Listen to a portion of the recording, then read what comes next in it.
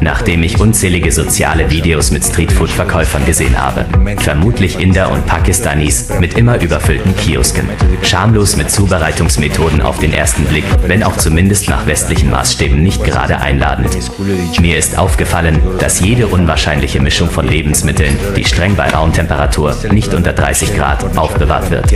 Sah die Tropfenden Achselhöhlen, eingerahmt von Tanktops aus Kremationsasche, die im Ganges aufgelöst waren, in Reichweite. Bestenfalls aus Hunden, Katzen, Affen und Fliegen, geräuchert von LKW-Abgasen. Perfekt dekoriert für den Karneval in Rio de Janeiro, gemischt in Dosen mit Altöl. Durch die Flammen recycelter Reifen auf altmodische Weise zum Glühen gebracht. Nach der unvermeidlichen Zugabe einer Schaufel voll einer vermeintlichen Gewürzmischung wurde es magisch einladend. Ich dachte, das sei das Geheimnis, um jedes Essen schmackhaft zu machen. Nachdem wir uns daher mit den unwahrscheinlichsten Gewürzen in einem sparsamen Bereich eingedeckt haben. Aus asiatischen Ländern importiert und so ausgewählt, dass eine möglichst optimale Gewürzmischung entsteht.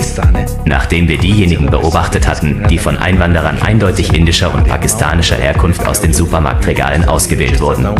Ich fing an, sie wahllos in alle meine kulinarischen Zubereitungen zu gießen, aber zusätzlich zur Freude an den Geschmacksknospen.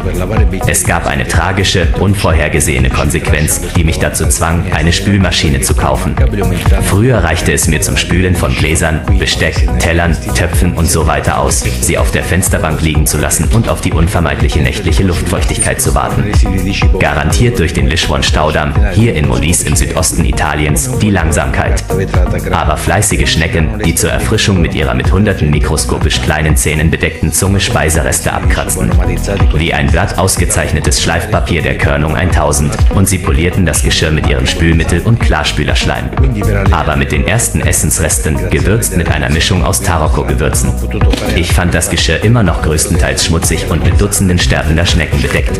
Um ihr Leid zu lindern und ihnen für ihren bisherigen Einsatz zu danken. Ich konnte nicht anders, als eine köstliche Schneckensuppe nach Molise Art zuzubereiten. Und machten sich auf die Suche nach einer Spülmaschine, die ihren tadellosen Service ersetzen kann. Die Wahl fiel auf den günstigsten und leistungsstärksten Geschirrspüler der Klasse D. Hergestellt von Beko, einer bekannten türkischen Haushaltsgerätemarke. Und international anerkannt für seine Zuverlässigkeit, Qualität und Erschwinglichkeit. Mit einem Preis-Leistungs-Verhältnis, das auf den meisten internationalen Märkten praktisch unerreichbar ist, auch dank der Tatsache, dass von 2018 bis heute. Die türkische Lira hat etwa 50% ihres Wertes gegenüber dem US-Dollar und etwa 40% ihres Wertes gegenüber dem Euro verloren. Die Türkei hat die Zinsen niedrig gehalten, um das Wirtschaftswachstum anzukurbeln. Dies führte jedoch zu einem Anstieg der Inflation und der Abwertung der türkischen Lira. Im Jahr 2021 stiegen die türkischen Exporte mit einem Plus von 32,9% auf ein Allzeithoch und erreichte einen Rekordwert von 225 Milliarden US-Dollar. Wir Italiener sind uns der Auswirkungen bewusst, denn in den 90er Jahren erlitt auch die italienische Lira eine starke Abwertung. Aber jetzt, wo wir in der Eurozone sind, ist es für uns besser, die Abwertungen anderer auszunutzen, vorausgesetzt, die Waren sind von bewährter Qualität. Selbstverständlich werden Transport, Montage und Entsorgung direkt in Euro bewertet. In diesem Fall in Italien durchgeführt wurde und niemand gefunden wurde, der bereit war, die Arbeit gegen eine Tüte türkische Lire zu übernehmen. Mit einem einfachen Trolley. Mit ein paar Werkzeugen und etwas Freizeit begann ich mit dem Heimwerken, immer kostenlos, unabhängig von der verwendeten Währung. Tauchen Sie, wie in der Anleitung angegeben, den mitgelieferten Wasserhärte-Teststreifen für einige Sekunden in ein Glas Leitungswasser. Nach etwa einer Minute ändert sich die Farbe der Anzahl der 5 Kästchen auf dem Streifen. Bestimmt die Einstellung, die an der Einstellschraube auf der linken Seite vorgenommen werden soll. Der Wanne und dem entsprechenden Element im Einstellungsmenü des Bedienfelds. Positionieren Sie den Spalt am Schraubenkopf vorsichtig mit einem Schraubendreher entsprechend der Nummer. Entsprechend der Anzahl der Kästchen, die ihre Farbe geändert haben, in meinem Fall 1. Um auf das Einstellungsmenü zuzugreifen, halten Sie die Einschalttaste und die 70°-Zyklus-Taste gleichzeitig 3 Sekunden lang gedrückt. Um den Punkt Wasserhärte auszuwählen, drücken Sie mehrmals die 70°-Zyklus-Taste, bis der Buchstabe R, gefolgt von einer Zahl erscheint. Um die Härte einzustellen, drücken Sie mehrmals die 50°-Zyklus-Taste, bis die Zahl erscheint, die der Anzahl der Quadrate entspricht, die ihre Farbe geändert haben, in meinem Fall 1. Um die Änderungen zu speichern, halten Sie die Ein-Aus-Taste 3 Sekunden lang gedrückt. Vor der endgültigen Installation mache ich eine provisorische Installation, um die korrekte Funktion und den tatsächlichen Strom- und Wasserverbrauch zu überprüfen. Über eine smarte Steckdose mit Verbrauchserkennung und einen Tank zur Messung des gesamten Abwassers. Nachdem ich den Wasserzulauf und den Strom angeschlossen und den Ablaufschlauch in den Tank eingeführt habe, bereite ich die Spülmaschine für die erste Inbetriebnahme vor. Da es das erste Mal eingeschaltet wird, gieße ich zusätzlich einen Liter Wasser in den Salzbehälter sowie 1 Kilogramm Spülmaschinensalz.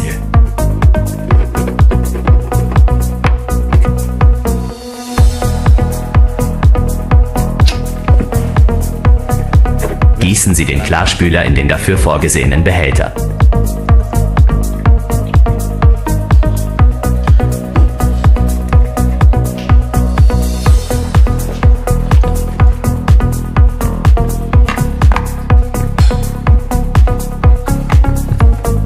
Ich habe die Spülmaschinentabs in den Spender gegeben. Alle gebrauchten Produkte sind von Lidl der Marke W5.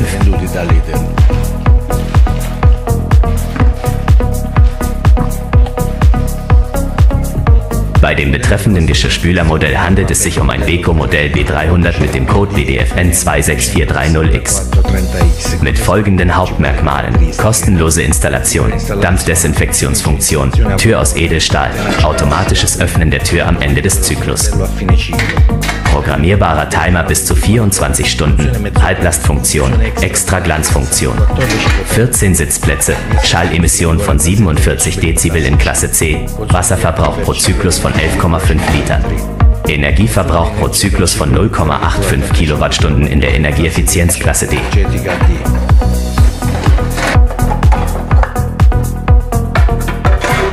Ich stapele einige der Teller, Gläser, Töpfe, Löffel, Gabeln, Messer, Schüsseln, Tassen und Becher, die ich angesammelt habe, weil ich etwa eine Woche lang auf den Versand gewartet habe, in die Spülmaschine. Verkrustet und schimmelig, ideal zum Testen der Wirksamkeit der Spülmaschine.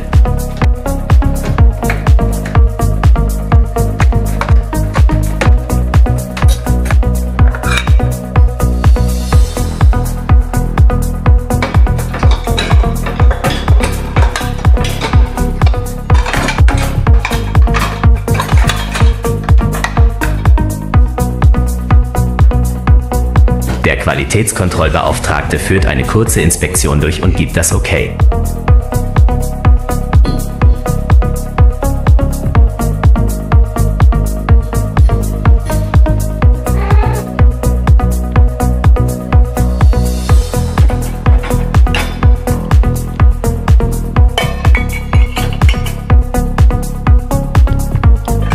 Ich starte den Eco-Spülgang bei 50 Grad, der etwa 3 Stunden dauert. Anhand des Geräusches, das zu hören ist, würde ich sagen, dass die Spülmaschine in Betrieb ist und der eingestellte Spülgang gestartet ist.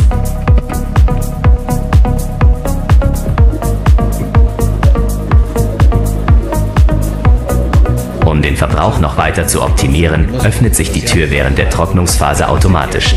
Am Ende des Zyklus ergibt sich durch die Smart Socket Management Anwendung ein Gesamtstromverbrauch von 0,77 Kilowattstunden, daher im Einklang mit den Angaben des Herstellers.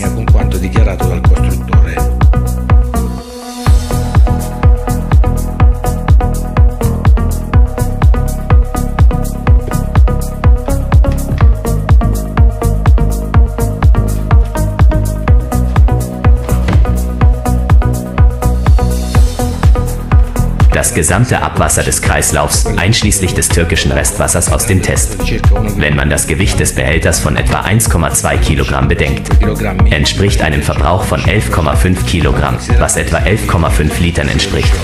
Rückstände und gelöstes Reinigungsmittel nicht berücksichtigen, daher im Einklang mit dem, was erklärt wurde.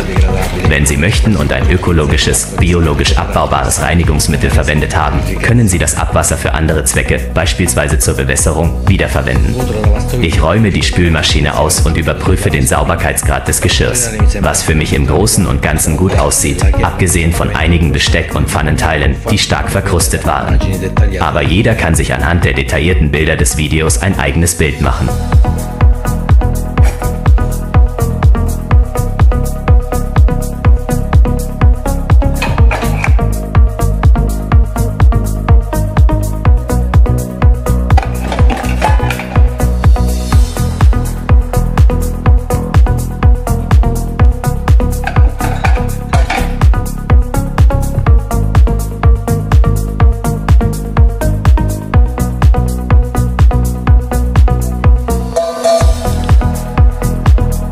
Sicherlich mit dem energiesparenden Ökokreislauf mit knapp über 10 Litern Wasser. Und mit weniger als einer Kilowattstunde ist es möglich, eine unvorstellbare Menge Geschirr von Hand zu spülen. In angemessenen Zeiten und mit geringem Verbrauch, angesichts der durchschnittlichen Wasserversorgung von 10 Litern pro Minute und der Kosten für die Erwärmung eines solchen Wasserflusses mit Strom oder Gas.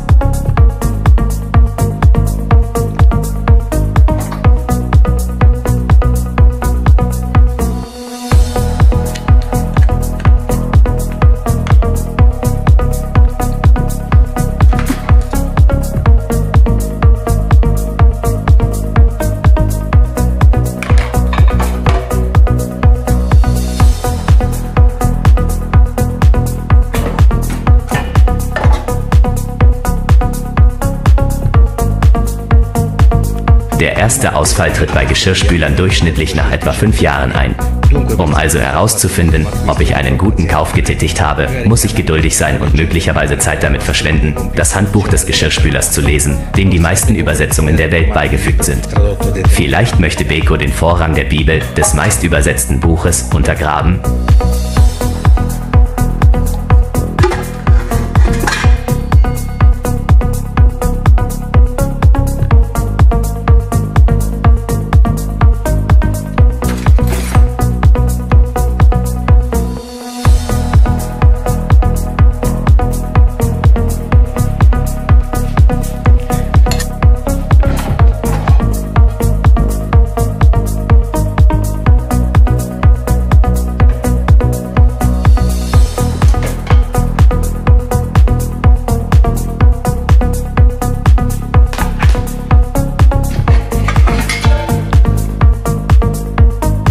Vielen Dank, dass Sie sich das Video bisher angesehen haben.